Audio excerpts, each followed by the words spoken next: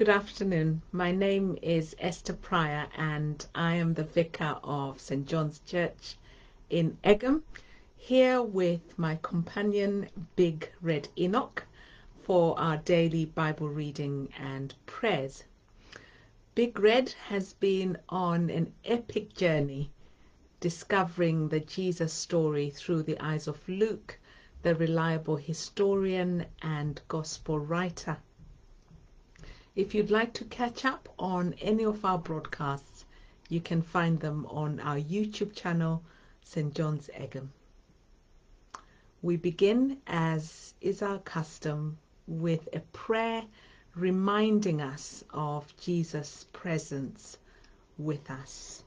A prayer that I have come to treasure. Let's pray. Lord Jesus Christ, you said to your disciples, I am with you always. Be with me today as I offer myself to you. Hear my prayers for others and for myself, and keep me in your care. Christ be with me, Christ within me, Christ behind me, Christ before me, Christ beside me, Christ to win me, Christ to comfort and restore me, Christ beneath me, Christ above me, Christ in quiet, Christ in danger, Christ in hearts of all that love me, Christ in mouth of friend and of stranger. Amen. Let's just take a moment to pause and ask the Holy Spirit to awaken our senses to the presence of Jesus with us. I don't know what sort of day you've had so far, but what a privilege to just pause in the middle of the day and remember that we don't have to do this thing called living on our own and in our own strength. That Christ himself, by his Spirit, is with us. He is the ever-present help in times of need. So Holy Spirit, would you come and awaken our senses to the wonderful presence of Jesus, our friend, our brother, our King, our Savior. He is here. Amen. And so we come to our Bible reading, and we are in Luke's Gospel, chapter 19, reading from verse 11.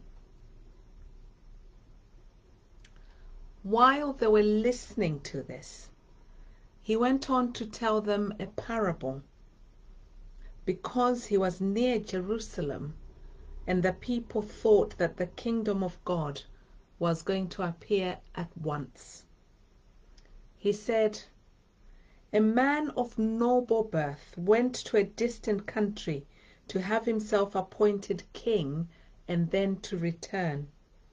So he called 10 of his servants and gave them 10 minas.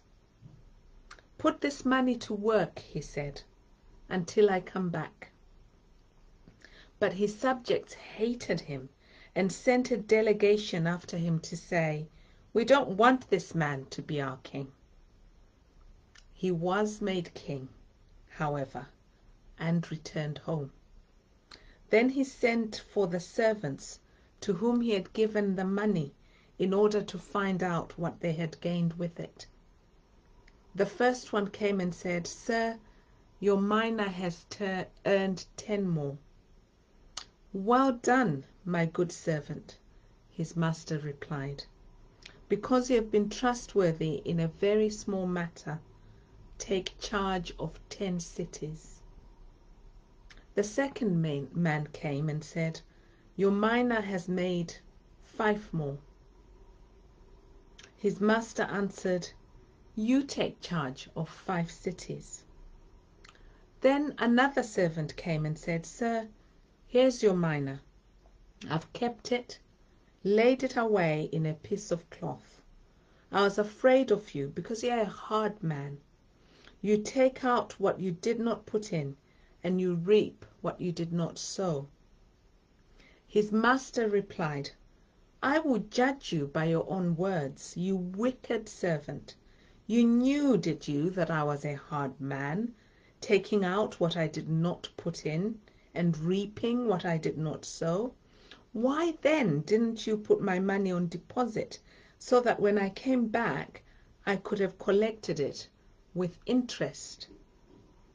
Then he said to those standing by, Take his mina away from him and give it to the one who has 10 minas. Sir, they said, he's already got 10. He replied, I tell you that to everyone who has, more will be given. But as for the one who has nothing, even what they have will be taken away.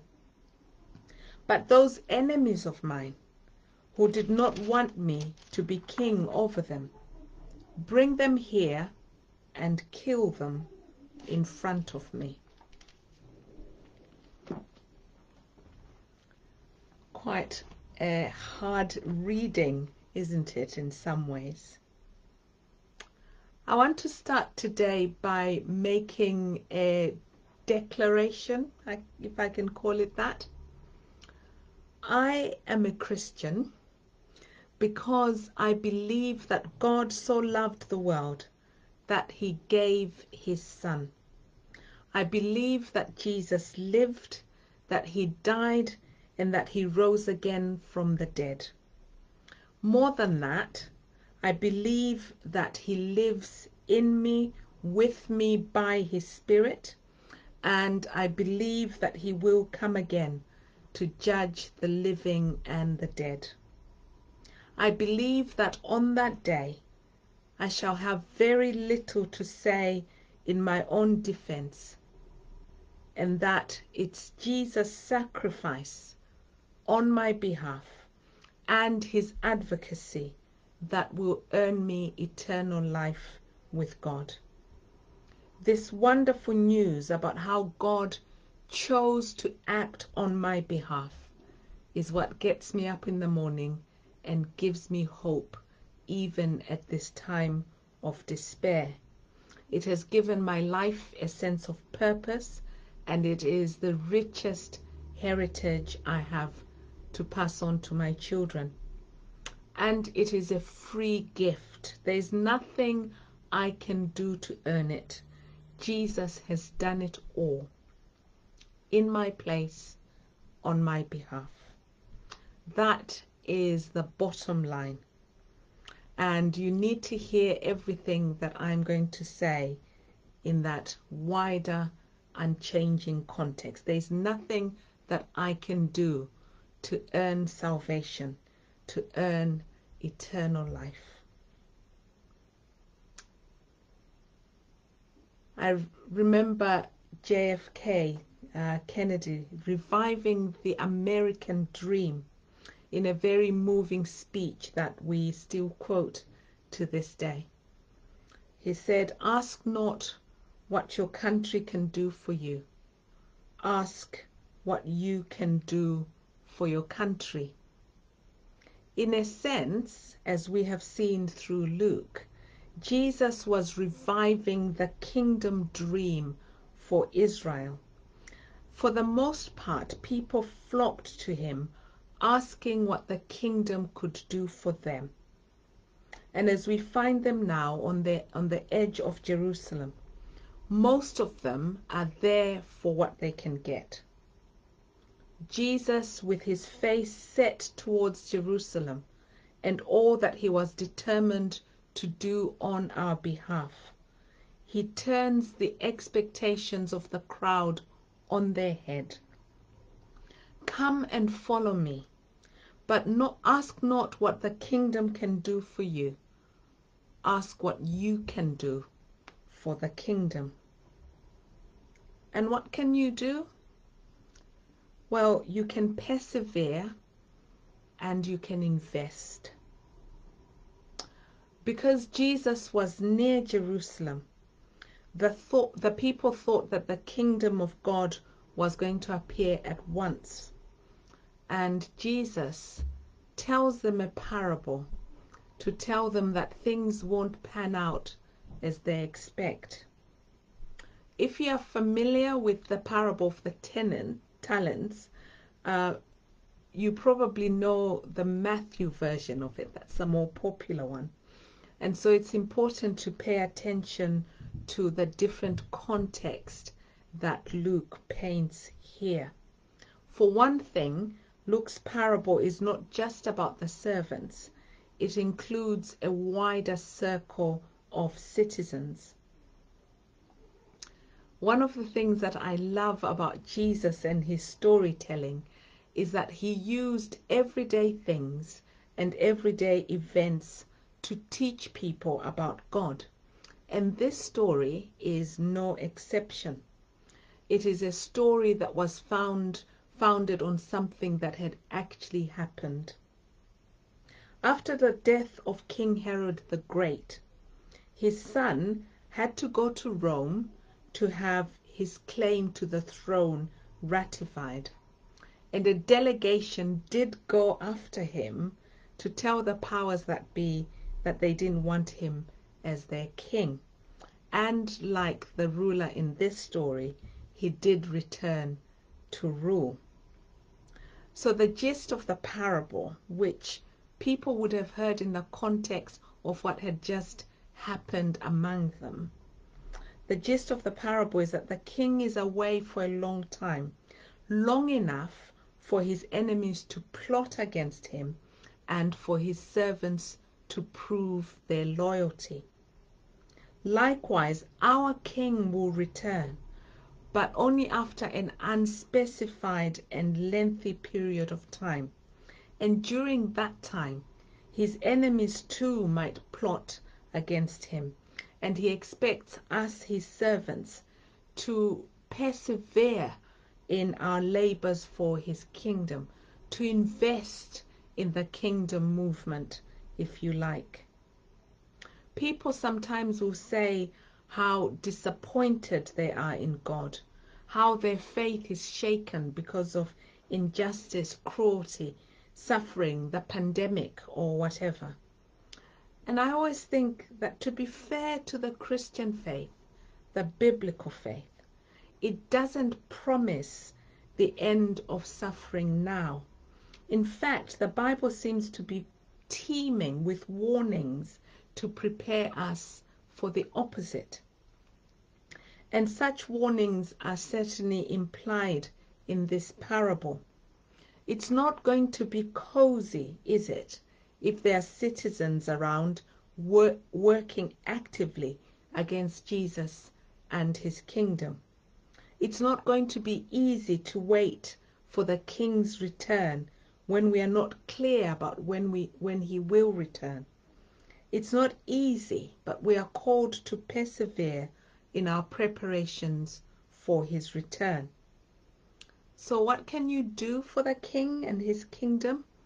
You can persevere and invest the gifts that he has given you.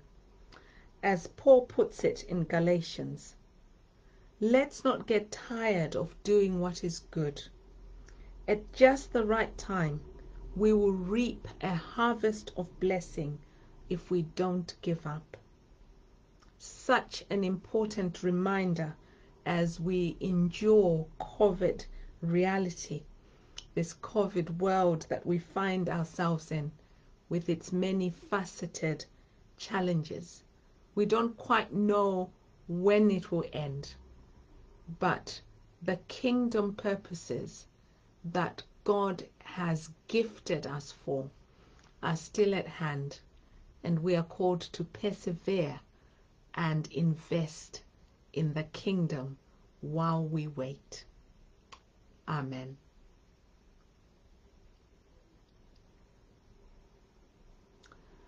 One of the most precious resources we have to invest is the gift of prayer. And each day we pause to pray for our community. And today we are praying for schools as they reopen fully for the first time in 5 months. We pray for pupils, teachers, staff, and parents, for the swirling of feelings, expectations, hopes, and fears that are attending the reopening of schools. Let's take a moment to pray for each child, each teacher, staff member, as they work and learn and teach in what must feel like an unfamiliar environment, with the new restrictions that they have to work within. Let's pray for each parent as they send their children to school. Some with great relief that homeschooling is over, others fearful. Let's pray that the Lord would meet each person at their point of need.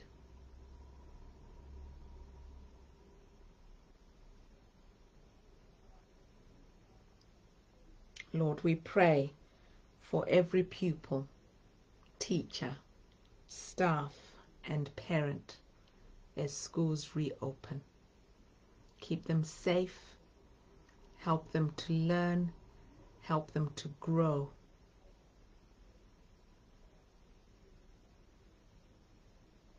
May our schools be safe places for children and for adults. Amen.